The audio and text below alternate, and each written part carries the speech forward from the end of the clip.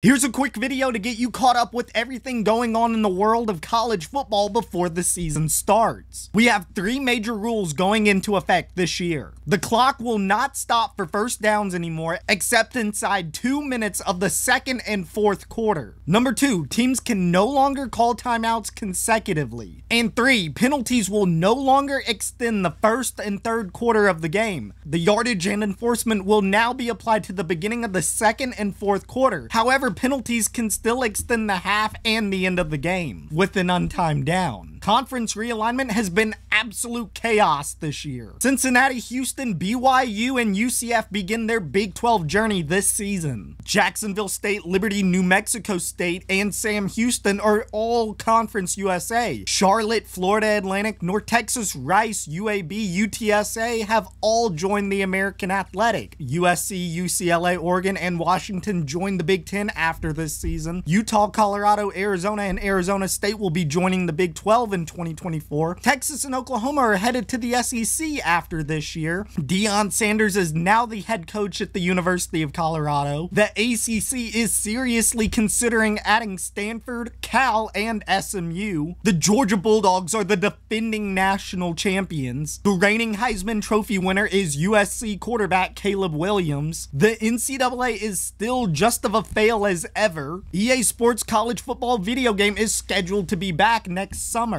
Bama got the #1 recruiting class for 2023, and Nick Saban is still the GOAT. Oh, and Texas is back.